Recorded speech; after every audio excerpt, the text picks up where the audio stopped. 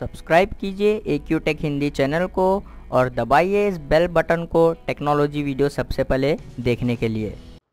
Hello friends, welcome back to my channel. दोस्तों आज इस वीडियो में मैं आपको बताने वाला हूं गूगल प्ले स्टोर के एरर के बारे में। दोस्तों गूगल प्ले स्टोर पर अगर आपके पास ये एरर आ रहा है 498 का, तो इसकी प्रॉब्लम को कैसे सॉल्व करना है वो इस वीडियो में मैं आपको बताऊंगा, तो इस वीडियो को एंड तक देखते रहिए। दोस्तों सबसे पहले जो है आपको अपने एंड्रॉइड फोन की सेटिंग में जाना है। उसके बाद दोस्तों आपको यहाँ पर नीचे स्क्रॉल करके इंस्टॉल्ड ऐप में क्लिक कर देना है।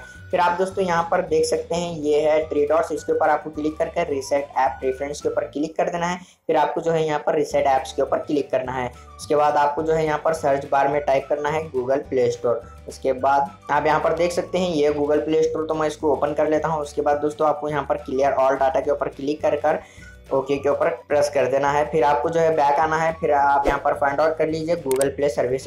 उसके बाद दोस्तों आपको जो है फोर्स स्टॉप के ऊपर क्लिक करके ओके के ऊपर क्लिक करना है। फिर आपको जो है यहाँ पर क्लियर ऑल डाटा के ऊपर क्लिक करके मैनेज स्पेस के ऊपर क्लिक कर यहाँ पर क्लियर ऑल डाटा के ऊपर क्लिक करके ओके कर दीजिए।